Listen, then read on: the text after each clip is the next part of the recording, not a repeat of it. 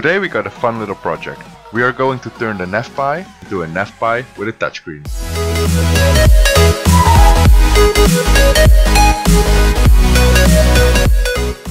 I bought a touchscreen on eBay. You can get this set or similar sets for around $25, and that's with free shipping. It comes with a stylus, a case, an HDMI connector and screwdriver. The set comes with a guide. In this guide is explained how to create a case and how to connect the touchscreen to the Raspberry Pi.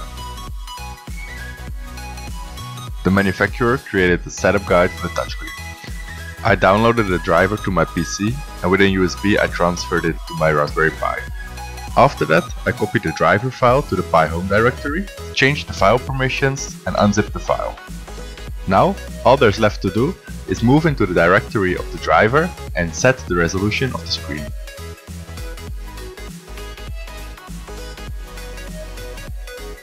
Once you've done this all, the device will reboot and the touchscreen will work. The connector I got with the screen didn't work, so I'm using an HDMI cable instead.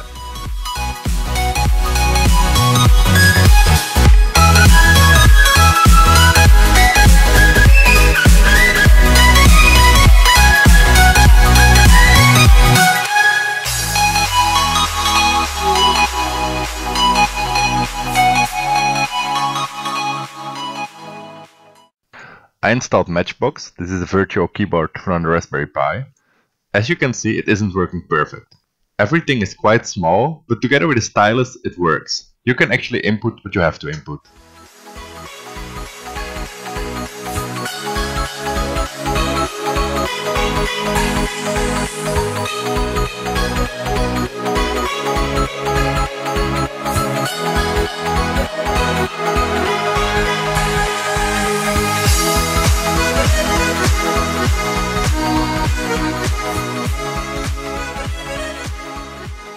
The Raspberry Pi isn't the fastest device, the screen isn't the best, it is small, it doesn't work great, but it works.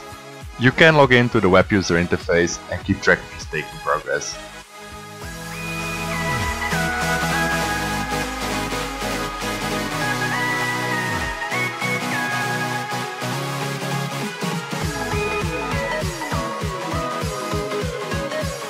In the description of this video, you'll find all the commands you'll need and all the links you will need to set up the Raspberry Pi touchscreen. Good luck with it, and if you have any questions, you know where to find me.